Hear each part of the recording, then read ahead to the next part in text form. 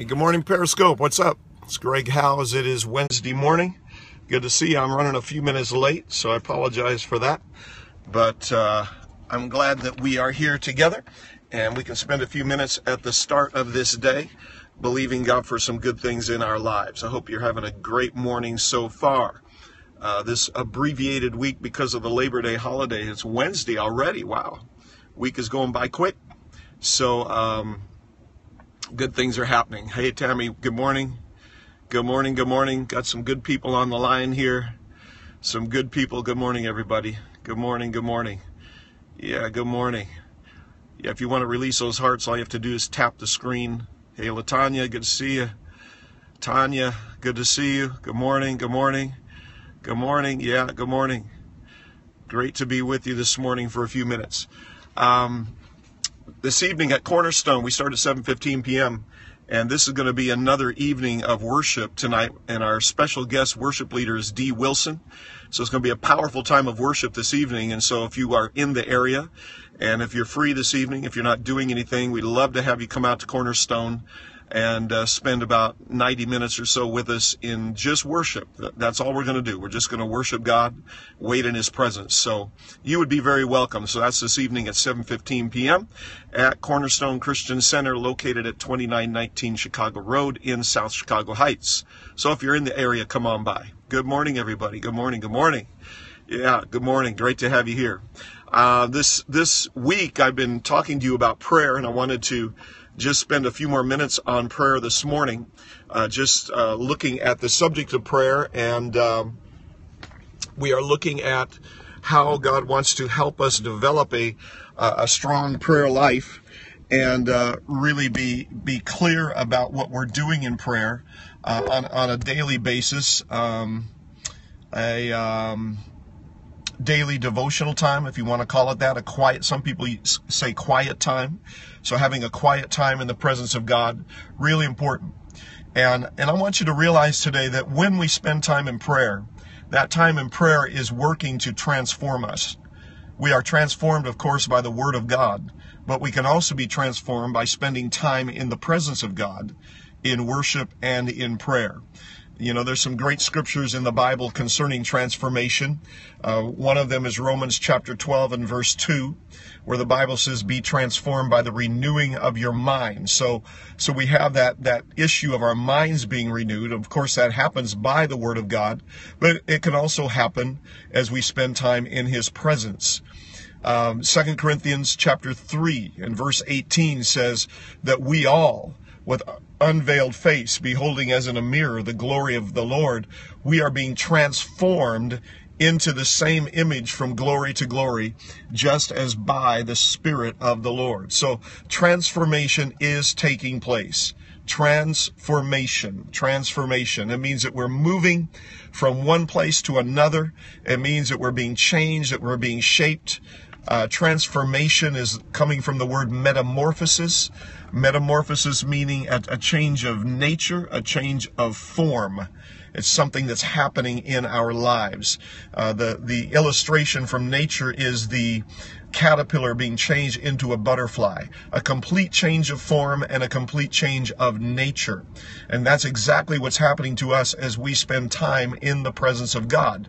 We are being changed from earthbound creatures, seeing everything from the perspective of being bound to this earth life, or you might say seeing things from below, and we're being transformed, our nature is being transformed to one of being from above, where we are soaring in the Spirit, we're soaring in the heavenly realms as we spend time in the presence of God. So it's that transformation, the change of form and nature from the caterpillar to the butterfly, from being earthbound to flowing in the Spirit of God. So that's what we're after as we spend time in the presence of God. Now, I want to encourage you to develop a daily time with the Lord, a quiet time, a devotional time with Him.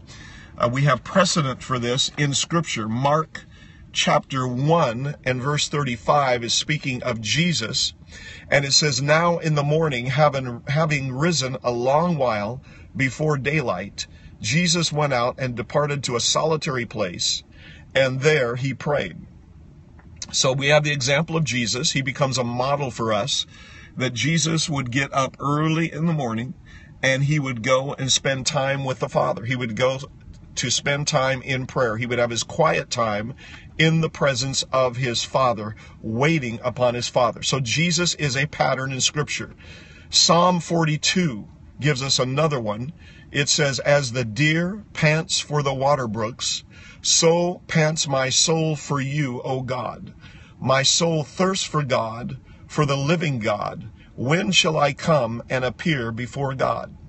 And so here the psalmist is looking for a time when he can appear, when he can be in the presence of God. And so I want to encourage you again today to develop that time, that daily quiet time in the presence of the Lord. And when you are there, you can read your Bible, you can spend time in Scripture, and you're reading the Word, you're reading your Bible with the intent of discovering Jesus in the Word. Jesus is in between every line in Scripture. And so as you go into the Bible, as you read the Bible, you are looking for Jesus. You want to meet Jesus in the Word, And then you can begin to meditate on what you read. And as you meditate on what you read, that truth is going to begin to saturate your soul. It's going to get into your mind. It's going to get into your emotions. It's going to begin to impact your life in a mighty way. So be encouraged with that today. So we're going to read the Bible. We're going to meditate on the Scripture that we are reading. That means you go over it and over it and over it. It means you mutter it, you whisper it, you speak it, you confess it, you pray it. You bring that Scripture up before God. And then in that quiet time, you can go into a place of prayer. You can begin to give praise and thanks to God for all the good things He's done in your life. You can thank Him for the significant people in your life. You can thank Him for things like your children or your job or your church or your leaders. You begin to commune with Him. You can lift up your petitions, your desires, your needs, your wants. You can lift all of that up to God in that time of prayer, and then you spend time in worshiping Him. So all of this is developing a quiet time, you alone with God. Now, why should you do that? Well, number one is because it pleases the Lord. The Lord wants to spend time with you. And so as you move into that quiet time with Him, you are pleasing God. It also is going to bring benefits into your life. As you spend time in the presence of God on a daily basis, it's going to release the benefits of heaven into your life. Benefits like information that you need to have, truth, guidance, wisdom, encouragement. The power of God is going to come into your life. Pleasure, the pleasure of the Lord is going to enter your life simply by you spending that quiet time in the presence of God. Now, you're going to have to discipline yourself. You're going to have to find that time to be in the presence of God. This week, we've mentioned several things about, we know how busy our schedules are. Those of you that have young children, it becomes difficult to find that time because kids require attention. We know that. So it may mean that you have to either get up real early in the morning before anybody else in the house is up, or it may mean that you stay up late at night after everybody else has gone to bed. But you just have to find that time. Maybe there's a lunch break on your job. Maybe you have an hour for lunch. Instead of just hanging out with your buddies on the job, maybe you can go sit in your car for a half hour or so and get your Bible out and just spend some time in the Word, spend some time in prayer on your lunch break. Just seek God during that time. Don't forget to turn the air conditioning on. It's kind of warm these days. But that is a place where you can spend time in the presence of God. But you just have to find the time. And the real secret to that quiet time is to learn how to quiet your mind. Because even though all the people may be gone, everything that distracts you may be out of the way, you still have your brain, you still have your mind. And how many of you know, I know this happens to me, my thoughts can just go crazy. Yeah, amen, wisdom. Yeah, I'm trying to give wisdom here. Your thoughts can go crazy. Your thoughts can just run away with you. Good morning, Fabian. Hey, man, good to see you. Hope your knee is improving. Good morning. Your thoughts can just run away with you. You can be sitting in the presence of God and all of a sudden you're a million miles away. You're thinking about all the stuff you have to do. You're thinking about the Bears playing the Packers this Sunday. If you're me, you're thinking about UCLA playing football this Saturday.